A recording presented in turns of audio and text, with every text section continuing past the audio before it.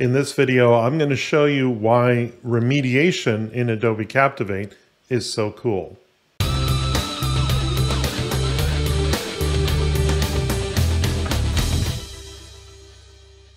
One of my clients reached out to me recently and they're doing some video training inside Adobe Captivate. And what they want to do is in the final quiz, they want to give learners the opportunity after making several attempts to jump back to the portion of the video where that information was taught and then return to the quiz, return exactly to where they left off, and make another attempt at answering the question. The goal is we want to make our learners successful, and that's what they're going for here. So I decided to make a little demo to show him how you can do this quite easily in Adobe Captivate.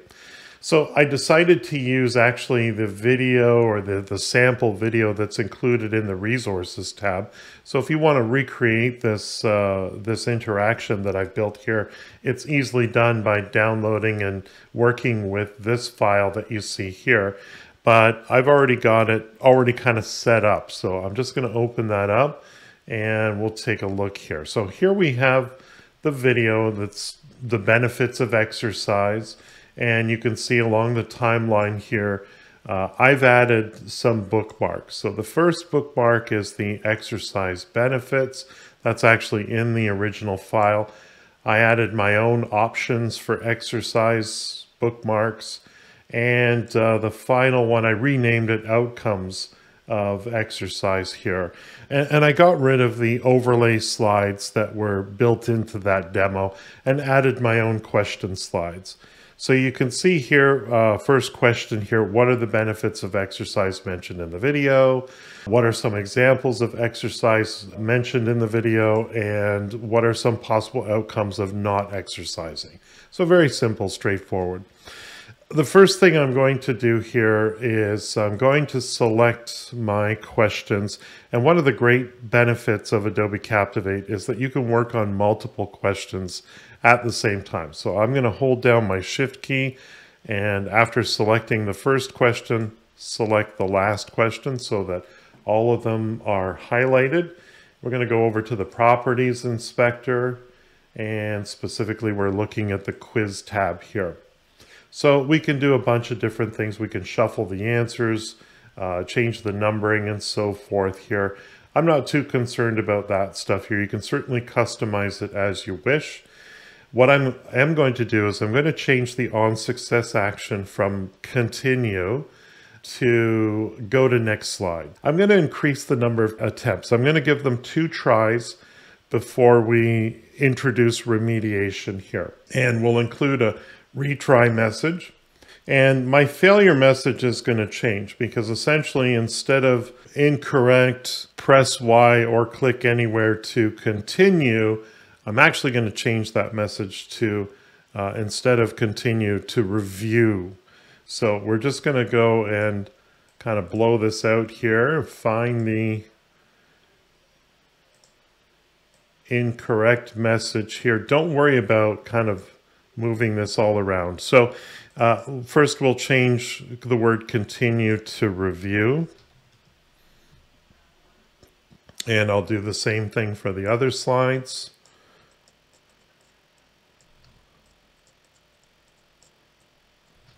And here's a little pro tip here. If you select all of your slides again and click on Reset Master Slide, everything will go back to its original position there. So we've changed the message to review as opposed to continue.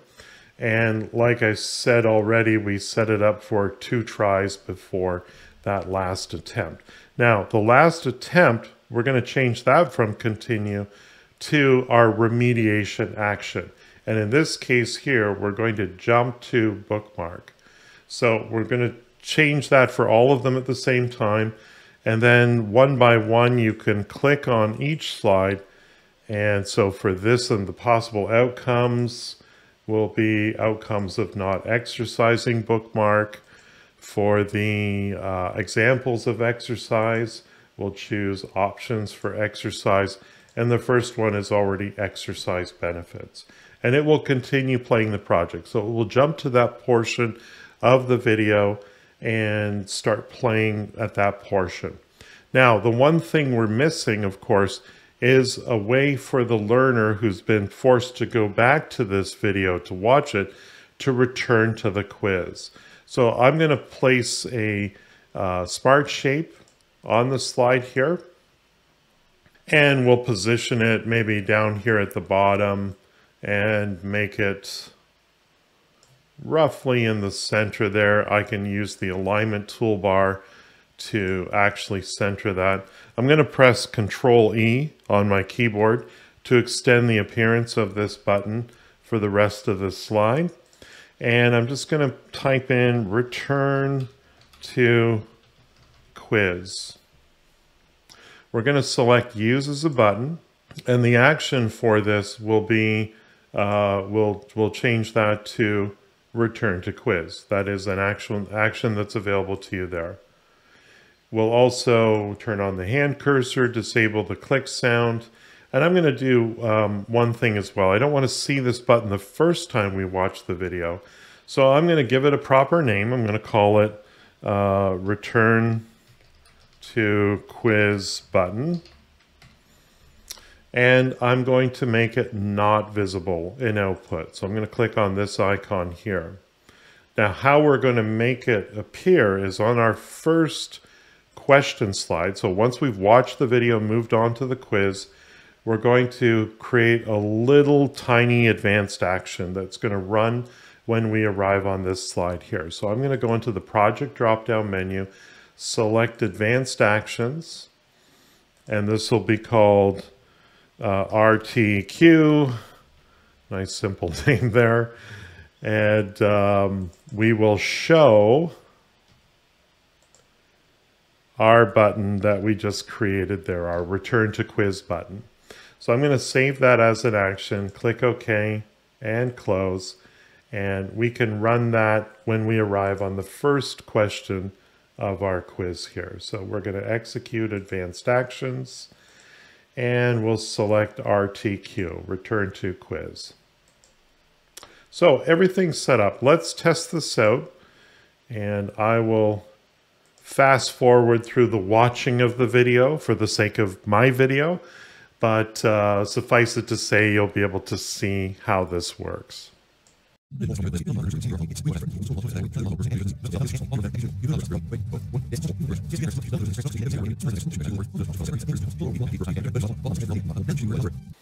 So you should notice that during the video there was no return to quiz button. It was hidden from view. So now is our chance to get this correct and see if we can do this well. So what are the benefits of exercise here? So we can select any of the correct answers. In this example, I think what I'll do is I'll get this one correct first. I'll get the first one correct and show you what happens here. So these two are not correct answers. The first three are correct answers. I'm going to go ahead and submit. Correct, click anywhere, press Y to continue. And it goes to our second question. Now, here, let's get this wrong. Let's choose the wrong answers for this and hit submit. Get a try again, right? Because this is, 2 tries.